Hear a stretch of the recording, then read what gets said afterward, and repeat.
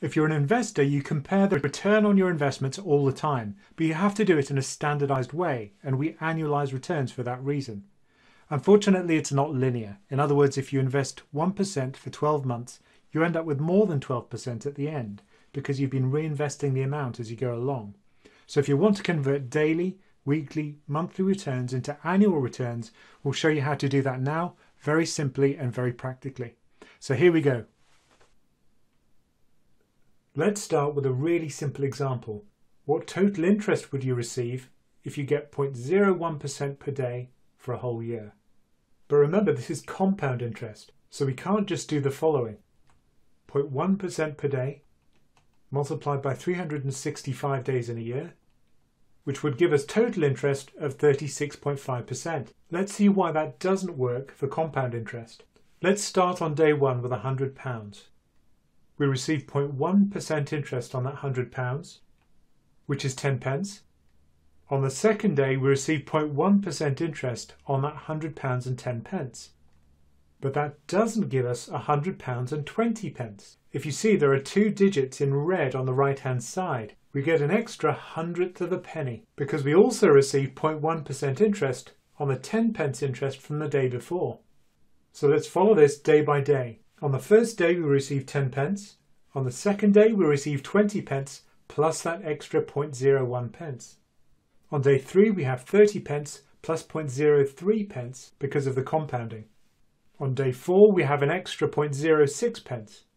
After 31 days, we're really starting to see the benefit of compound interest. We've got an extra 4.7 pence compared to just simple interest. And after a year, we end up with £144. If it was simple interest, we'd have just received £36.50. And the difference of £7.52 is due to the compounding. And the interest we've received as a percentage is 44.03%. So here it is as an equation. We added 1 to the daily rate and we raised it to the power 365. And that's because there are 365 days in a year. To convert weekly and monthly rates, the process is almost exactly the same. But instead of raising to the power 365 to annualize a weekly return, we'd raise it to the power 52, which is the number of weeks in a year. To convert a monthly rate, we'd raise to the power 12 because there are 12 months in a year. Let's work through the example on a calculator. We take 1, we add 0.001 because it's 0.1%, and then you have to find this button, which is the exponent. The symbol's different on different calculators. Here it's x to the power y. On some calculators, the y is just a kind of square, for example on Casio calculators. So we raise that to the power 365, and we get 1.44. We subtract 1, and we multiply by 100 to convert it into a percentage. And we come up with 44% as before. And then finally, here's how we do it in a spreadsheet. So we put our annualization equation into cell E3, equals, then we put our parentheses, 1 plus the daily rate in cell B3, and we raise that to the power of the number of days in the year, which is in cell D3. And finally, we subtract 1. And there's our 44.03% again. If we were to do it for weekly,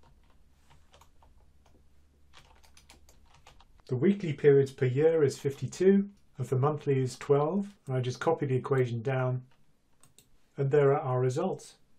If you want a bit more detail on the maths, just take a look at PensionCraft.com and our associated blog article. What other calculations do you find tricky? We'd love to know. Tweet us at PensionCraft, message us on Facebook, and if you want to see more of these videos, subscribe to our channel.